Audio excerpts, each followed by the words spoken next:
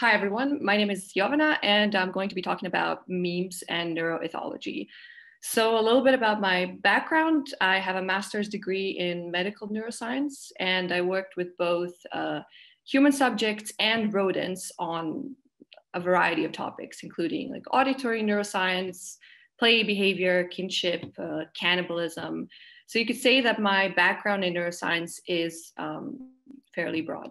However, right now I'm mainly interested in systems neurobiology and animal behavior, and I'm kind of planning to go in that direction in the future.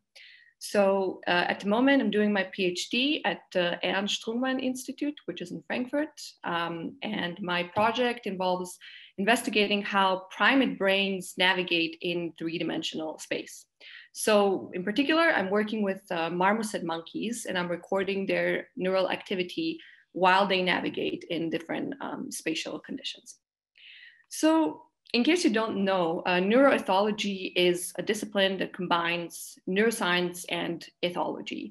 And if ethology is also a word that you haven't heard either, what this is basically the study of animal behavior, focusing on how behavior arises in natural conditions and viewing the development of behavior as sort of evolutionary adaptive traits. So you might think that this is a weird combination of topics, and it is, but I just want to clarify that this talk is going to be mostly my own speculation, which is going to be based on real studies in animal neurobiology and behavior. And I think it's useful for ourselves to sometimes displace from this human perspective and consider other forms of cognitions, and kind of investigate the insights that they might offer into any complex human behavior, which includes something like online meme culture. So I know that this talk is going to include a lot of new concepts from neuroscience. So if you have any questions, feel free to interrupt me.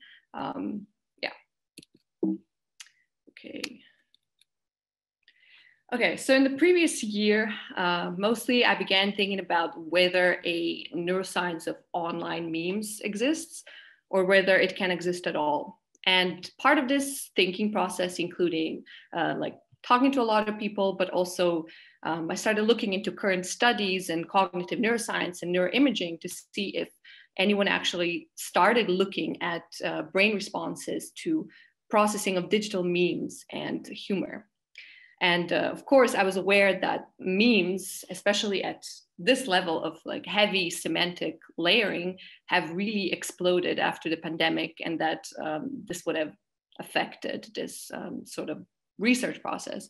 But also, I think that all of us can appreciate the deep transformation that internet memes have undergone in the last couple of years, where meaning seems to be not only constantly evading, but sometimes even completely out of our reach. That being said, I did find several review articles in cognitive neuroscience, like this one by Adam McNamara, which tackled the question of whether we can measure memes using fMRI. And what's important to note here is that this review article focused on memes in the traditional Dawkinsonian sense, which are defined as units of cultural transmission, which operate through like sort of viral mechanisms of imitation and replication. And it is thought that they represent the primary driving force for the development of human intellect, but also indirectly brain size, which is something that we're going to revisit later in the talk again. So sometime between the appearance of the first stone tools, which were created by Homo habilis 2.5 million years ago, and the arrival of Homo erectus 1.5 million years ago, our ancestors developed a considerably larger brain and a more advanced memetic culture.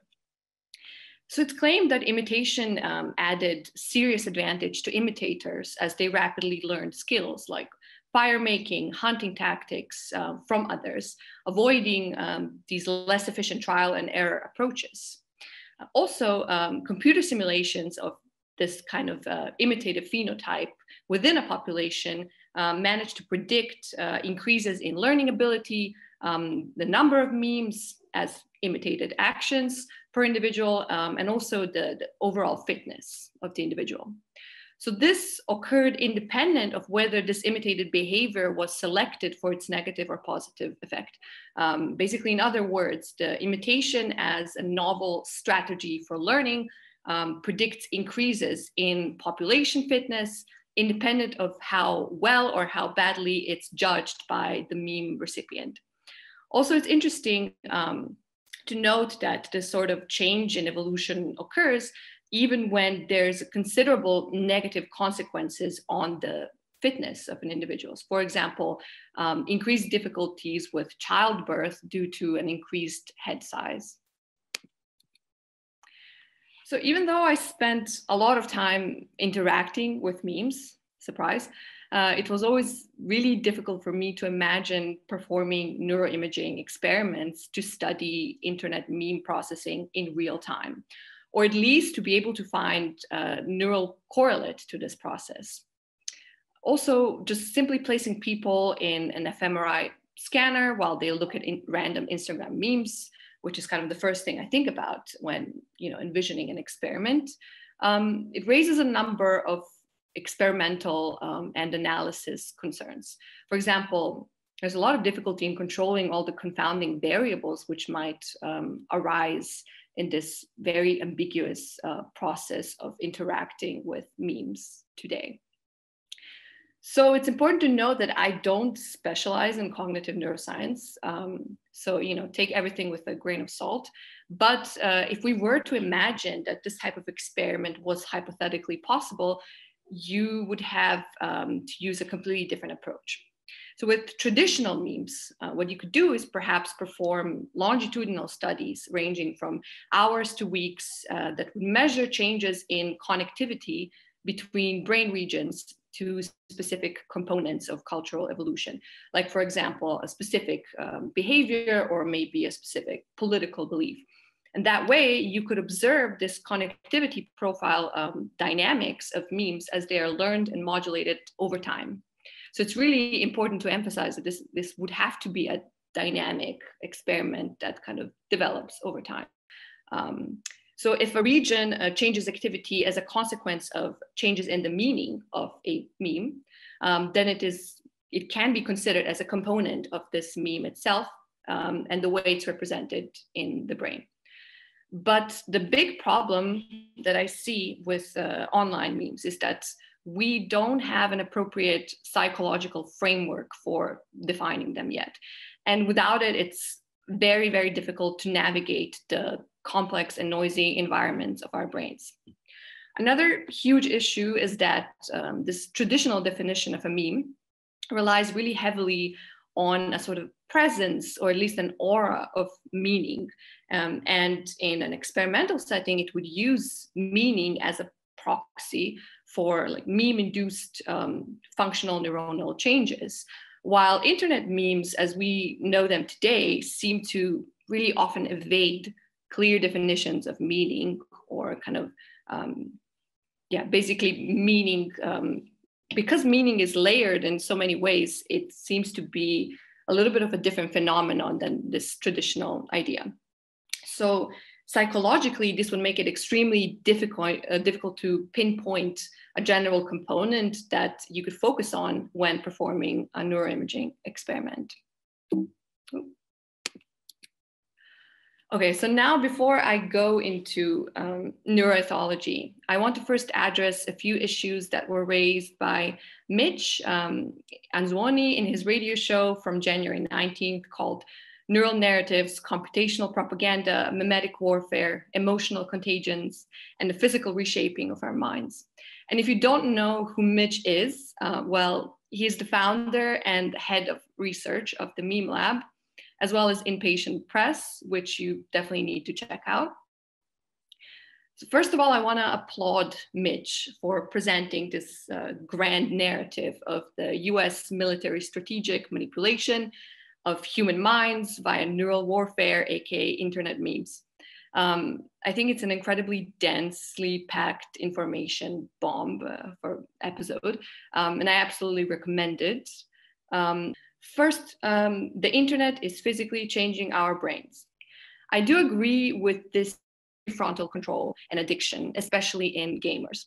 However, I don't think that these are truly fundamental changes, at least that they're not coming from the effect of online memes themselves. I think that for a substantial change in a species brain to occur, much more time is needed. Also, what is being referred to here are sort of phenomena that are adjacent to online memes. Simply like being online, using smartphones, just internet usage in general, but not necessarily what we could consider the neural processing of internet memes themselves. Then the second point is Pepe neurons. Although I think that this would definitely be a very sexy concept in cognitive neuroscience, it does take much more than one neuron or even a set of neurons for the brain to engage with processing something as complex and highly granular like memes, at least memes today. Also, in the show, Mitch refers to Jennifer Aniston neurons, which are also called concept neurons. And if you don't know, these are neurons fired to complex but very specific concepts or objects. And the reason why they are named Jennifer Aniston neurons is that the researcher who found them accidentally while investigating epilepsy in the medial temporal lobe saw that this neuron was responding to images of Jennifer Aniston for some reason. It's really weird. But apparently another subject had a Halle Berry neuron, another one had neurons that responded to Bill Clinton. So we don't all have Jennifer Aniston neurons, nor is there one neuron whose sole job is to recognize Jennifer Aniston. So the scientist who found them, Rodrigo Quiroga, believes that these neural associations are the basis of how we form memory. He believes that there are neural networks associated with particular concepts and that these networks interlap. So basically that it's not just one neuron or like a small number of neurons, it's entire networks that code for something this complex.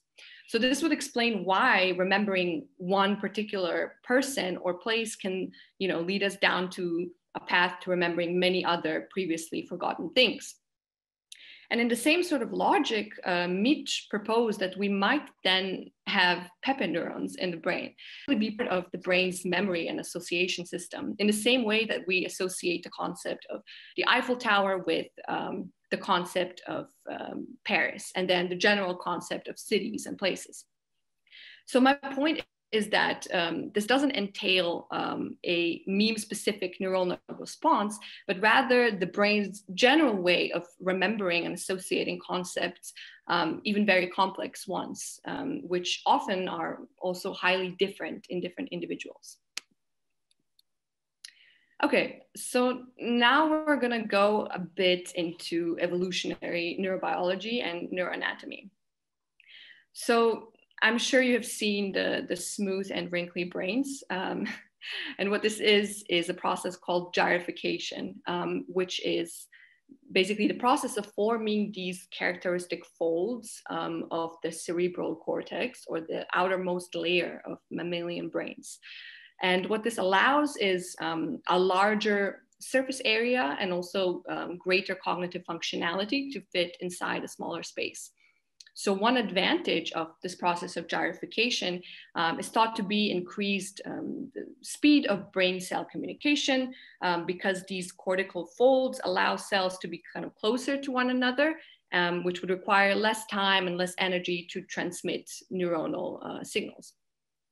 There's also evidence to suggest that there's a positive relationship between gyrification and cognitive information processing speed. So traditionally, this layered cerebral cortex found only in primates and other mammals was thought to be a prerequisite for the emergence of consciousness. But some birds such as the members of the crow family, also show very sophisticated cognitive behaviors, suggesting conscious experiences. But in contrast to mammals, birds have evolved really radically different brain structures without a cerebral cortex, since they diverged from the primate lineage 320 million years ago. So birds in general were once thought to be kind of devoid of complex reasoning skills because they lack the neocortex. But what they do possess, however, is a group of nuclei collectively known as the pallium that have been proven to carry out neocortical-like higher order cognitive functions. So crows in particular really like continuously made behavioral scientists marvel at their learning ability and problem solving skills, including a surprising ability to discriminate quantities. So it seems that consciousness emerged either before or at least independently. Really diverse and fascinating cognition make us sort of reconsider the phenomenon of online memes in humans and think about it through a more ethological or more evolutionarily relevant framework. So just imagine that you're an alien species observing human behavior and try to apply that same perspective now to the studies that I'm about to show you. Also, I'm not really going to focus so much in depth on the study, but rather I just want to introduce the width of how far these studies go. And really, it's a large field of animal behavior, and it's often overlooked by a lot of neuroscience. Okay, so let's begin with birds. To see whether crows have aspects of working memory, which is the ability to remember information for future tasks, Andreas Nieder and his team at the University of Tübingen in Germany trained crows in a task that required them to recall images 1 second after first seeing them. So during this task, the team recorded activity of individual neurons in the pallium, which is the area that I mentioned, which is thought to be kind of corresponding to the mammalian prefrontal cortex. It's really interesting to kind of ponder on the question of why this is. And other studies looked at 28 different bird species. And what they found was that songbirds and parrots can have as many and sometimes even more neurons packed into their brains compared to mammals, even monkeys and apes. So these tiny but really densely packed neurons are thought to give birds incredible cognitive abilities that sometimes outstrip expectations and in some cases are definitely even more than a match for primates with similarly sized brains. So parrots, songbirds, corvids, including ravens, rooks, and crows, have the highest densities of neurons in their forebrains, which kind of offers up the idea that what birds lack in size, they more than make up for in their sheer number of brain cells.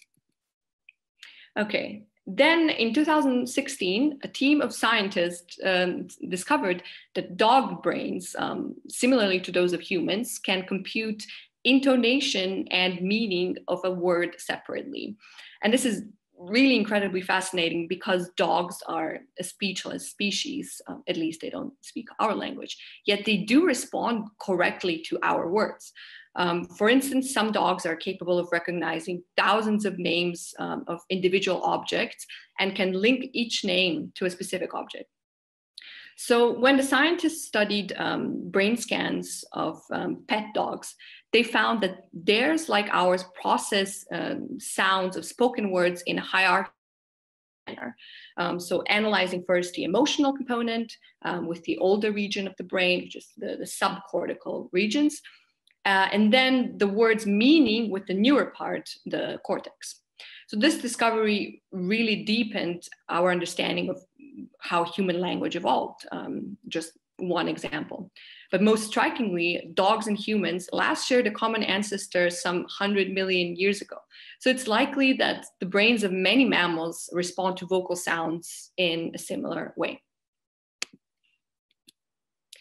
And dogs aren't the only species that can exhibit vocal language, of course. For example, rodents emit something called ultrasonic vocalizations, which are sounds that are outside the human hearing range mostly, that signal incredibly specific emotional and social features. For example, I used to work in a lab where we would record ultrasonic vocalizations in rats using ultrasonic microphone.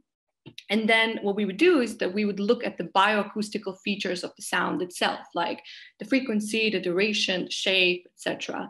And this would enable us to kind of categorize what the animal was trying to convey, whether it's fear, happiness, aggression, separation from its mother, etc.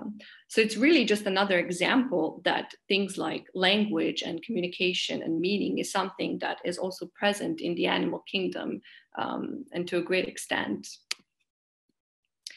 Now, something entirely different. A new test for cephalopods, which include animals like squids, octopus, cuttlefish, etc., has reinforced how important it is for humans to not underestimate animal intelligence. So what they used here is something called the marshmallow test or the marshmallow experiment, which is pretty straightforward.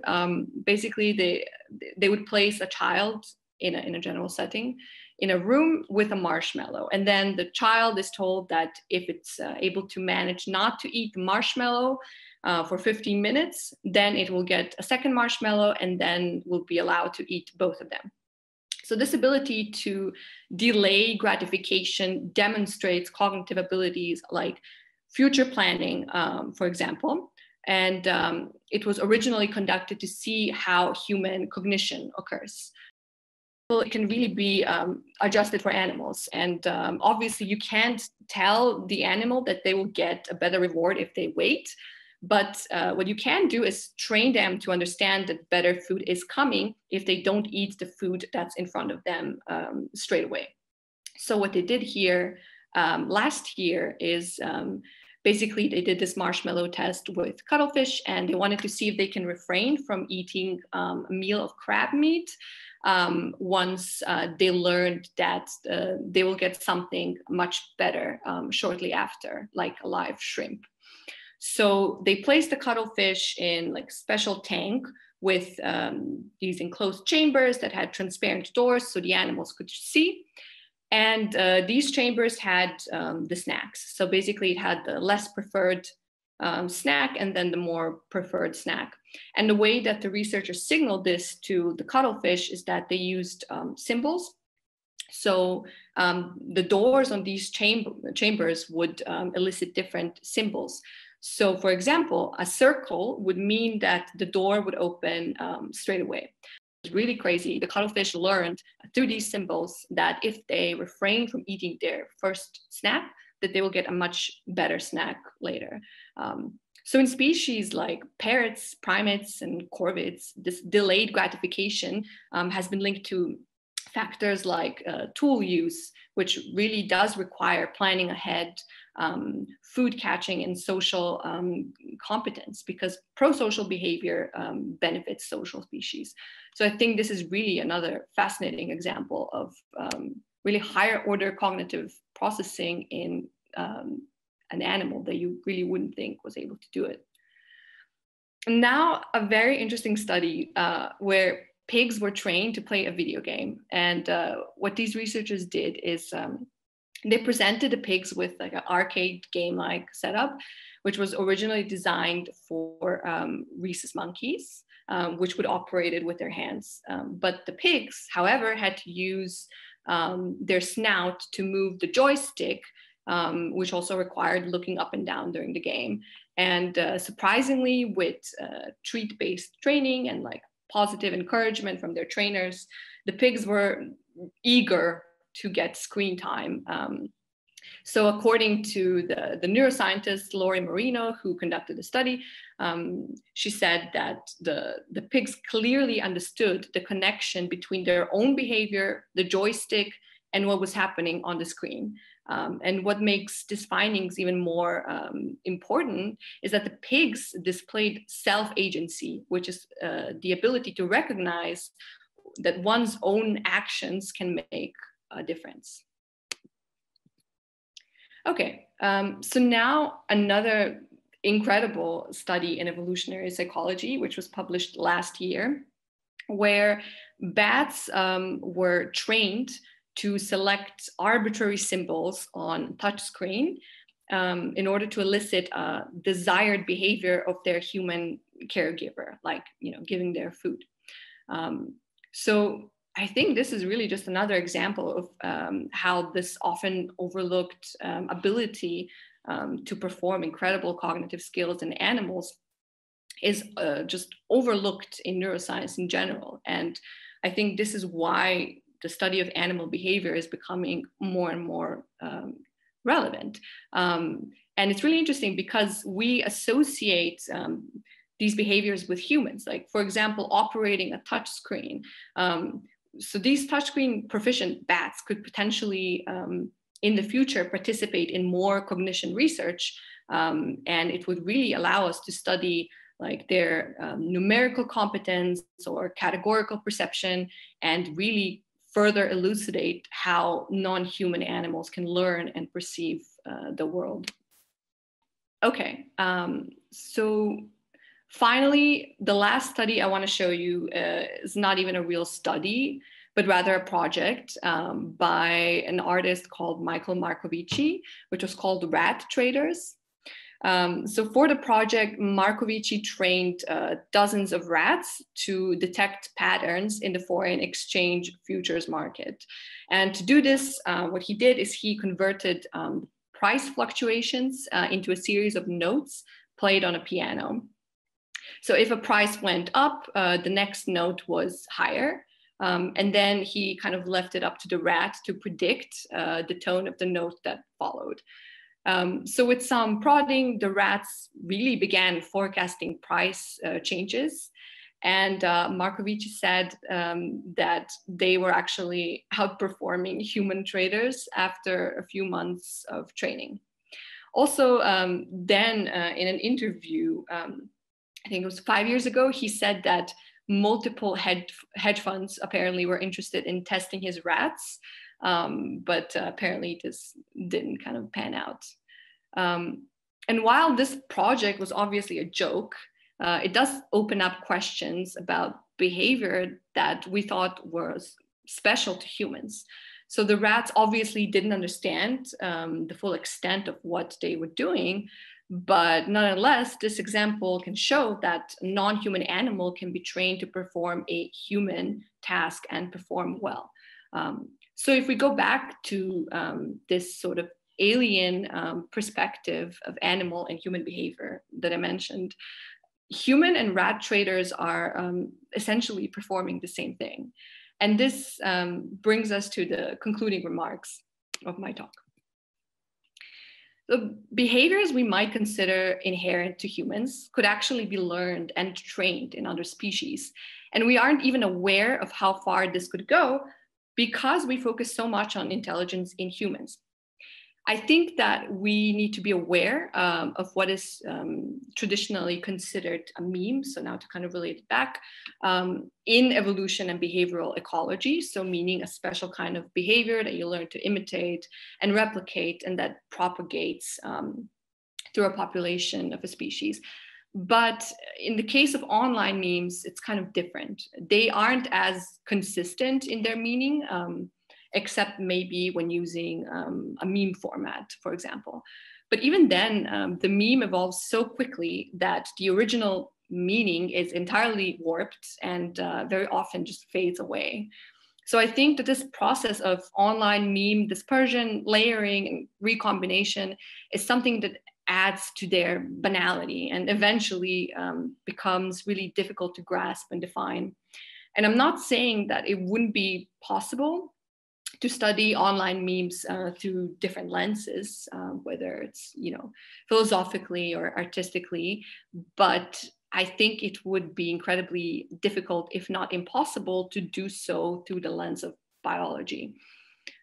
Still, I think what could be possible is to investigate phenomena that are adjacent to online memes, as it already has been done, like, for example, studying the effect of internet on attention, modulation, humor, higher order semantic layering, like associative thinking, etc., but not really meme specific responses, at least not with the current technology and understanding.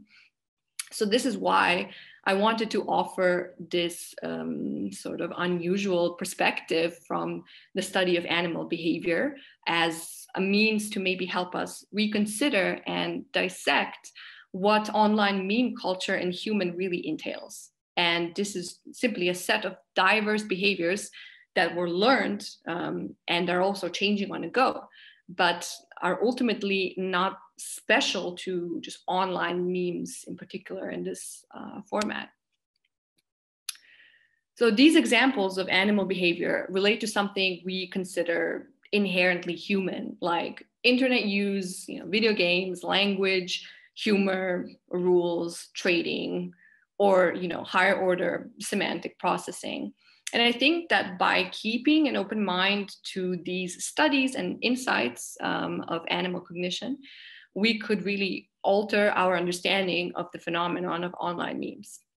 And I do understand that this is a very extreme, but also very grounding perspective. And it's also very speculative. But what I do hope is that it kind of it can remind us that intelligence and behavior can exist in different forms in the animal kingdom, and that perhaps if we let crows hang out on the crow internet for long enough, they might start shitposting.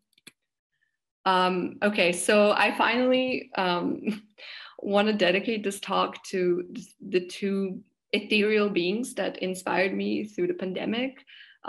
First, there is Navar. He's a white borzoi who became my best friend, and we kind of developed a special kind of kinship in this very lonely year. And personally, this deepened my understanding and also interest in the concept of like a companion species, canine cognition, and generally interspecies friendships.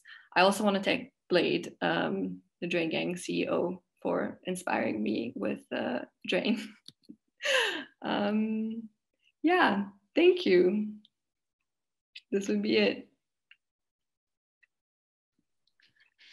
Amazing. Thank you so much, Jovana. That was amazing. I have so many questions. This is the Q&A portion of the talk. So if anybody would like to ask a question to Jovana personally, just raise your hand and I'll unmute you. Or if you want me to read a question, just drop it in the chat. But what I wanted to start with, again, amazing. Did the research offer you any insight into how you might construct a neuroimaging experiment relating to internet memes? Like, did you have any sense of that while putting this together? Yeah, totally. I mean, this is something that I really started off with. That was kind of my initial question, like, would we be able to study how we perceive and experience online memes? And I think that animal research gave me sort of like a grounding perspective, if that makes sense, just to kind of take another look at the behavior that we exhibit in online meme culture. But the more I researched current cognitive neuroscience of traditional memes and not even online memes, the more I realized how difficult it would be to study this sort of phenomenon. Yeah. I think you're muted, Nick.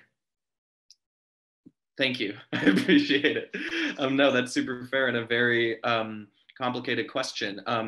We actually have Mitch here, who cited in your talk, who would like to speak. Mitch? Hey, can you guys hear me? Yeah. Yeah. What's up? Thank you so much for speaking and giving this incredible lecture and for helping the Meme Lab establish academic hegemony. And so what I would like, my question for you is basically, given like ideal conditions, like you could have subjects who knew about memes or understood these contextual like reference, what kind of experiments would you design? Like, what's an experiment you would love to do about brains and memes? Like, if you just could, like, right? Like, what's kind of your dream setup? I would love to hear what you would want to experiment, like what you're looking for, just that kind of stuff.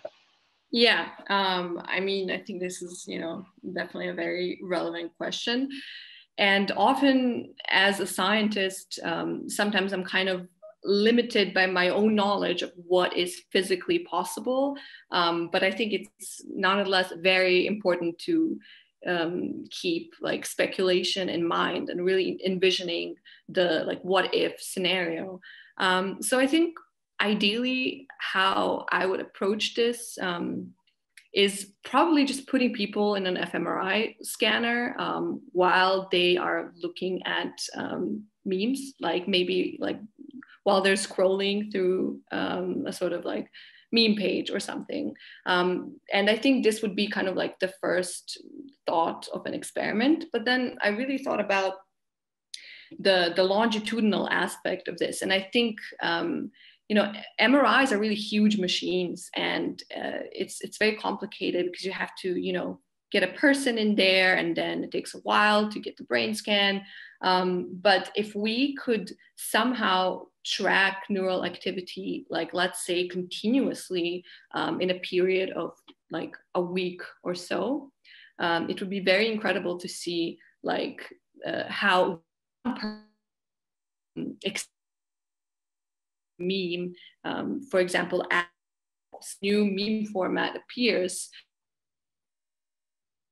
you basically like a wearable EEG device, which I'm aware, it is.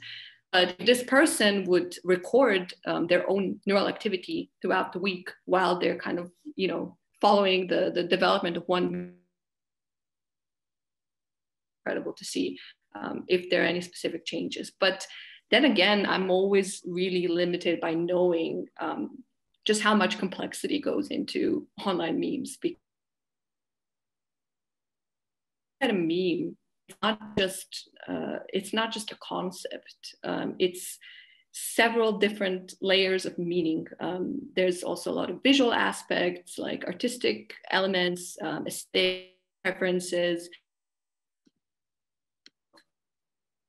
things so complex, and it's really difficult for me to right now imagine how you could approach it. But I would never say that it would never be possible. I hope that answers your question somewhat. Well, I wanted to follow up that question with one. It did, by the way. Thank you. That was awesome. Thank you, Mitch. I just wanted to follow that up with a personal question I had, which is you talk about the many layers of meaning that come with memes and their content, but at the same time, in your talk, you sort of suggest this emptying of meaning through memes. So I was wondering if you could parse a little bit how you judge this emptying of meaning from digital content in relation to our lived experience, but also then how that works in relation to the sort of multiple meanings that you're speaking of. Right. So yeah, I think this is a good point. And it's a really broad topic. So I really didn't have time to kind of address everything. But the way I see it is I kind of began by looking at, okay, are there any cognitive neuroscience that study memes? Even the very traditional idea of a meme, like a learned behavior or something that you imitate. And I did find this one study, and basically, in this sense, what they use is they kind of focus on meaning as something that you could track in the brain. So if the meaning of a certain concept changes over time, you could sort of see how this affects the brain differently. But then what I know from personal experience is that memes right now, in my opinion, are very close to kind of not having any meaning very often. And what I think happens is that through this very intense and heavy layering, very often we kind of forget what we like whatever, like the first initial meaning doesn't become the same. So it's just layered so many times. It's like really, it's deep fried so many times that you don't really know what the original point was. So the meaning in online memes is something fluid and difficult to grasp. And that's why, because we don't have an appropriate like psychological concept or framework on how to like approach this, it's really difficult to then quantify them in an experiment, if that makes sense. I think you're muted again. I gotta figure that out. Ed, would you like to ask a question? Yeah, hey everyone. Hey, thanks, Jovana. That was an amazing talk. I wanted to ask, point out one thing is that there's a really interesting kind of division in the thought that you're proposing about how we should think about memes, right? And which is at one hand, you have this kind of, you want us to remind us to get back to the kind of original Dawkins definition that a meme is a quantitative unit, right? That a meme is a quantitative unit of meaning, and you are defining meaning as learned behavior, right? So that's very exciting because it opens up a whole kind of, once you start thinking that way, it opens up a whole kind of possibilities for research as you're bringing up, right? But also what you're talking about is that you do hit a wall because you realize that human memes, right? The actual memes, not memes as quantitative units, but memes as cultural objects of expression, right? The meme as we have it in our everyday life are very complex, right? They are as complex, and this is why, you know, we have the meme lab in the film department here, is they're as complex as any work of art, right? So I am curious if you have interacted with any, there are cognitive studies of the perception of art by humans in its complexity. And there are also attempts to quantify the experience, aesthetic experience. I've read a few things that I feel from my perspective as a kind of qualitative guy, I find to be rather, not successful in capturing the complexity of the art experience. So my question is, have you looked into any of those things? Or as you approach memes, they are really as complex as those kinds of things, and there is research in that area. So that's my question. Yeah, I mean, that is definitely a very good point because, you know, memes today are undeniably like pieces of conceptual art. But I do have to disappoint you a little bit, at least from my side. I'm not really so much in the field of cognitive neuroscience. So I'm not super familiar with the field of neuroscience of art, which, you know, is a very exciting field, obviously. I did work on a project that kind of interacted with this a little bit. But it was about cannibalism. And I know this is really out there, but I had to really think about the aesthetic elements of images that I wanted to present to the participants in the study. So I did consider kind of like the psychological dimensions of this, but I'm not so familiar with the neuroscience of art. And I think that is a separate field. And it would definitely be interesting to kind of dive more into it and compare this to the study of memes. Maybe not the most satisfying answer. No, wonderful. Thank you so much for that. I'm going to start reading some questions in the chat. Diego Pagnini asks, I'm interested in studying what the images of the future will be like and how they can shape our emotions in a positive way to take back the social future through online. Do you have any thoughts about that? I'm a little bit confused. I mean, this seems like a really big statement. Could you maybe like repeat it? Maybe if Diego. Sure, and Diego, if you could have any follow-up points to this, but or if you want to speak. Sure. I just like. But Diego said, I'm interested in studying what the images of the future. Already, maybe we could wrap that into memes. What the images of the future will be like and how they can shape our emotions in a positive way to take back the social future through online. I guess it's a question about what do you think the capacity of memes and memetic image circulation will be like in the future, and the social effects of that seems to be what Diego's asking. Yeah, I mean, this is a huge question, and I'm definitely not qualified to answer it. And as a scientist or a scientist in training, I tend to not make big conclusions unless I, perform experiments. Or even then, you really approach questions with a lot of caution. So I can really speak, like personally, and this is just my own personal opinion. I think that, yeah, I mean, memes already have a significant effect on our lives and culture and aesthetic preferences and social circles and communities. And, obviously, especially after the pandemic, like a lot of people are online and they're just kind of finding new ways to synthesize their interests and like connect with people. And this has a really big effect, but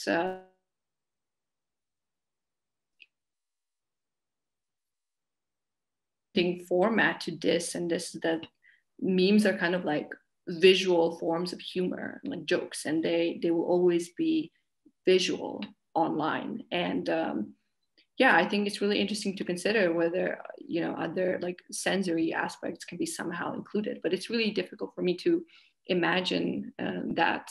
Also, yeah, just making these sort of big conclusions, I'm really cautious with that. So to disappoint you. No, not disappointing at all. I'd like to follow up with a question by Anthony Hayner. Thank you so much for your amazing presentation. I realize that this is a big question, but the phenomenon of morality being studied from an ethological perspective. I am thinking in particular of the work of Jonathan Haidt and his moral intuitions theory. Can we begin to distinguish at the neurological level concepts or memes that revolve around care, fairness, community, authority, and purity? Do you have any thoughts on this? Thank you and good luck with your fascinating and important interrogative research program. Wow, what a nice question. Yeah, thank you. Yeah, this is a really good question. I'm actually not familiar with that theory, but I am aware of like neuroethics and the entire field of morality, and there's research going on into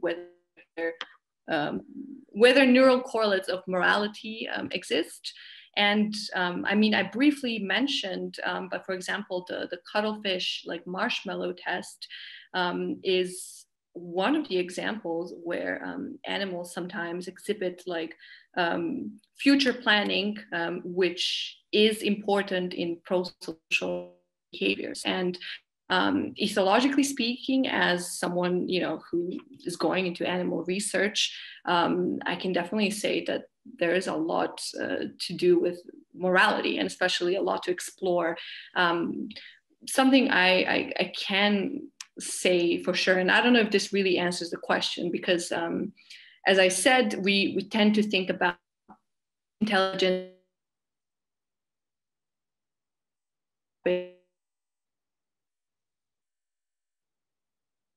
kind of worked on a similar topic is about kinship in rodents. So my former lab investigated whether there are neural correlates of kinship, or sort of like kin preferences. So basically, how can we know who belongs to our family and who doesn't?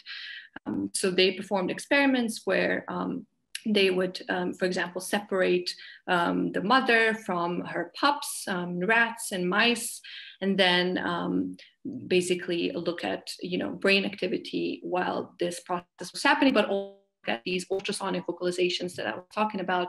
And in terms of kinship, there does seem to be an area, it's called the lateral septum, and it's a very old area that seems to encode kinship related preferences.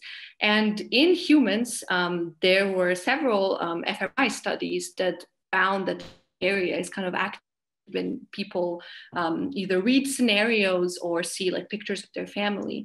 So I think kinship is a really important kind of like pro-social element. And I think morality is something that's not directly linked, but is definitely adjacent. But yeah, I think in terms of morality itself, I can't think of any other research directly now.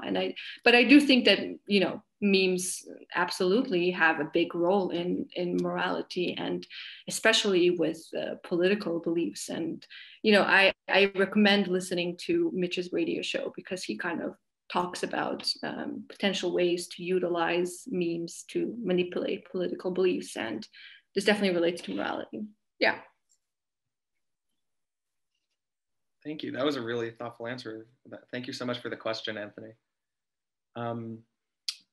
This is a question, and I think I have a thing to bounce off of this question with, but Cody Fabricant asks, there is a dog, parentheses, poodle mix on TikTok called Bunny, who has been trained to communicate via buttons on the ground for different words like poop, outside, mom, dad, etc. Do you think that an animal can become self-aware enough to develop irony once having learned a language? And then I don't mean to bombard you with questions, but to follow that up, you did dedicate this talk to your own dogs, and you do many memes with them. So I was wondering if you could talk a little bit about this connection between animals being able to participate in memetics, as well as being one of like the world's favorite subjects of memes. If you could talk about that a little bit afterwards. Yeah, absolutely. I mean, I think I've seen videos of this dog. It's really incredible, and it always amazes me because I'm obsessed with dogs. Actually, I should have clarified, that borzoi that I showed was just a dog that I was babysitting, but I was really watching him every day, and that was kind of probably the deepest connection with a dog that I ever had. And it really affected me because it was during the pandemic and I was alone, and I would just hang out with this beautiful ethereal dog, and kind of really developed a connection. But it's a bit of a difficult question of whether they can develop. I think so. But I think there's so much that we don't know about canines and canine cognition. And actually, if you're interested, there are a lot of new research groups, especially on Twitter, that promote canine research, which is really becoming like a growing field, especially with neuroimaging. There's more and more studies where people investigate like brain responses of dogs to different things, and just look at whether different dog species have different brains. So I am absolutely fascinated with canine cognition and this idea of a companion species, because, you know, compared to other animals, dogs are perhaps the most close to humans, or have been evolutionarily. I can't remember if I read this full thing, but I think also Donna Haraway wrote about dogs a lot. And I think she wrote something like the Companion Species Manifesto. I'm not sure exactly what the name is, but I would kind of, you know, recommend going into that, because Donna Haraway also had dogs and was really into dogs. So yeah, I hope this somewhat answers the question. Amazing, thank you for that. Daniel Schinbaum asks, do you see the internet folk knowledge around neuroscience and the scientific knowledge of memes reaching towards a common understanding in any way, i.e. my last brain cell, smooth brain, return to monkey? Do these memes reflect neuroscientific discourse? That's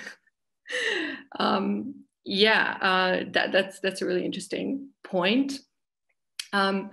Actually, now that I think about it, they do kind of reflect. I mean, I wouldn't say it's always like the most contemporary or up-to-date neuroscience discourse, but now people definitely, you know about like smooth brain, wrinkly brain. Like I would, talk about people who are not neuroscientists, and just show them like images of like dolphin brains or something that are like huge and like very like very, but they have a lot of folds in them.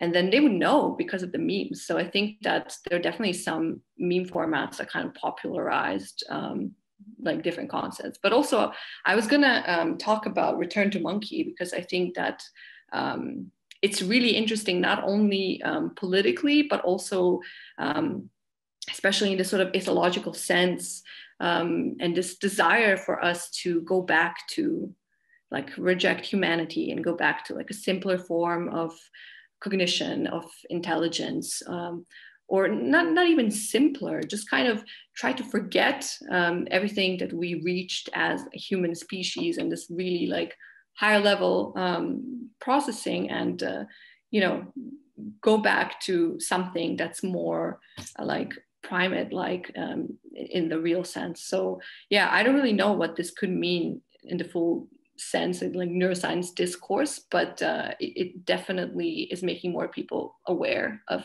neuroscience. Yeah. Amazing. Castle asks, or no, I'm sorry. Doing All Right actually asks, has this research helped shape your view of intelligence in general as we experience and perhaps even share it with animals? Yeah, absolutely. It significantly affected my view of intelligence, and especially interactions with animals.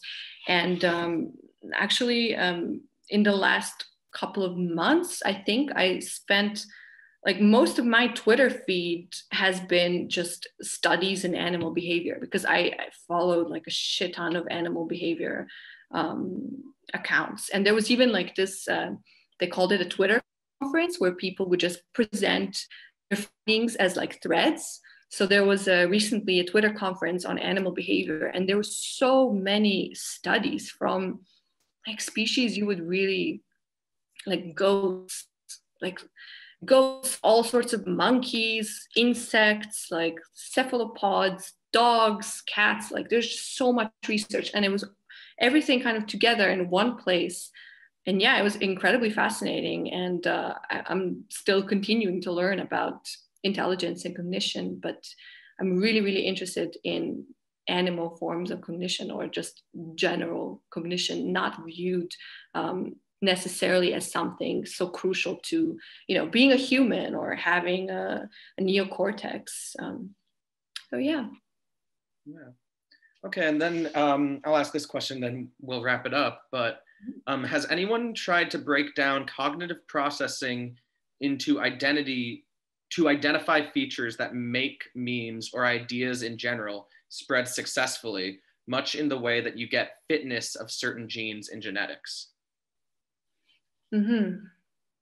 Wait, can you say that again? Yeah, definitely.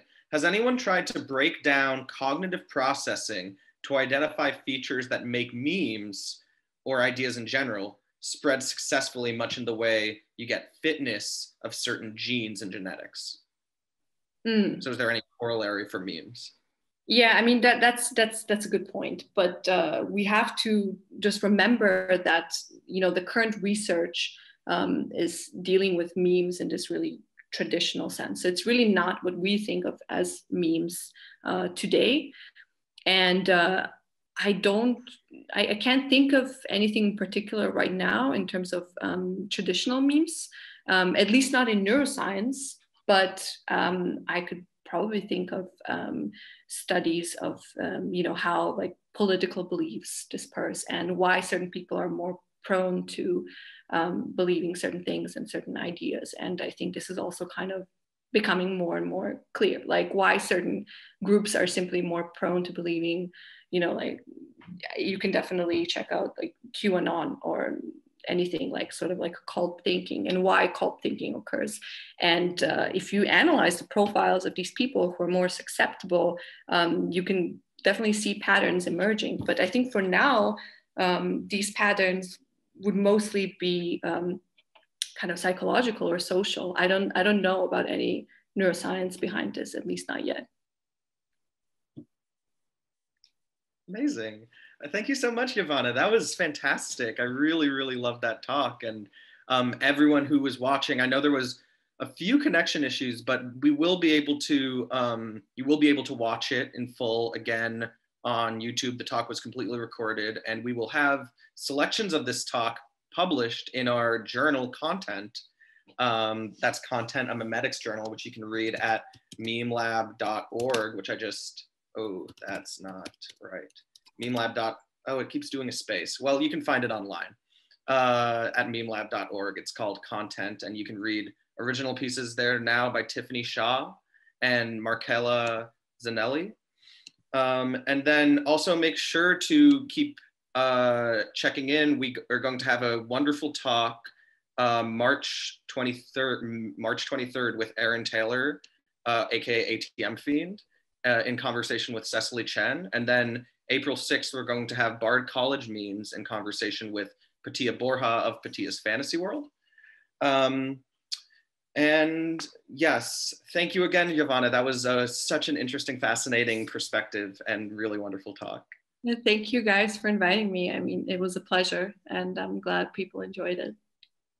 Yeah. All right, wonderful. Okay, great. Thank you, everybody. Thank you, everyone.